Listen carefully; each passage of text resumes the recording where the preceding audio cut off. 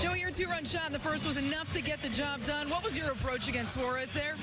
Yeah, I know he's tough against lefties, so, like usual, I just want to try to get something in the zone and try to do damage with it.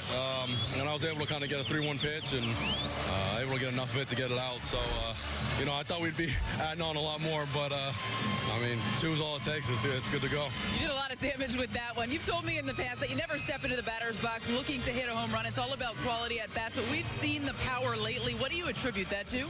Yeah, I think it's just, that's going to happen, when you have good at bats and just getting pitches in the zone, trying to be patient and, when you kind of get on a roll and things start going your way, that's what happens. So, that's just a tribute to having good at bats, and that's the result sometimes. Were you impressed by Cole, considering he had not been on the mound since July 29th? Yes, that's very impressive.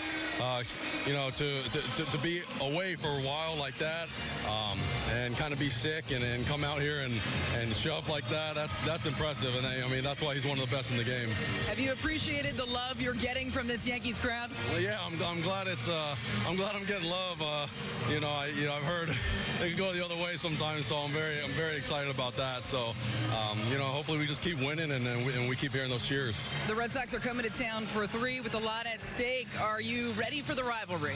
Yeah, I'm excited. I'm excited to see how we match up, and I know the stadium and the atmosphere is going to be crazy. So we're really looking forward to that. Joey, thanks for the time. Thank you so much. Send it back to you.